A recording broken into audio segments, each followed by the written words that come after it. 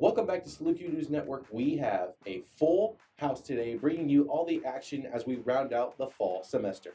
Hi everybody, this is Jordan Kruse. Let's get started on the hardwood. Both basketball teams have endured the definition of a roller coaster to start the season.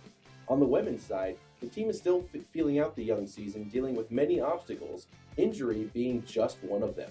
Some hard-fought losses against high-major teams were followed up by back-to-back 100-point games at home, including a record-breaking 115 points on December 1st versus Chicago State. Needless to say, Coach Kelly Von White's team is heading to the break with a multitude of momentum. They'll end a 2-week hiatus when they travel to St. Louis on December 21st. The Saluki men have had their own set of heartbreaking losses and historic wins themselves, the highlight of which came in a 61-60 win at Oklahoma State on November 10th. They'll head to SEMO on December 21st to take on the Redhawks. And while Saluki News Network has focused heavily on sports this semester, we've also kept a finger on the pulse of Illinois policy. The midterm elections were filled with high stakes and even higher outcomes, one of which was the fate of Amendment 1 in Illinois.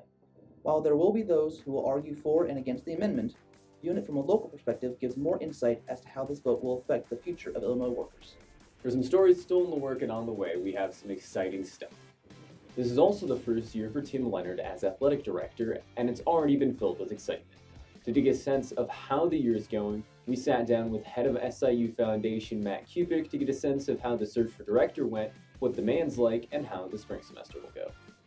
Be sure to follow us on social media and check us out at Saluki News Network on YouTube.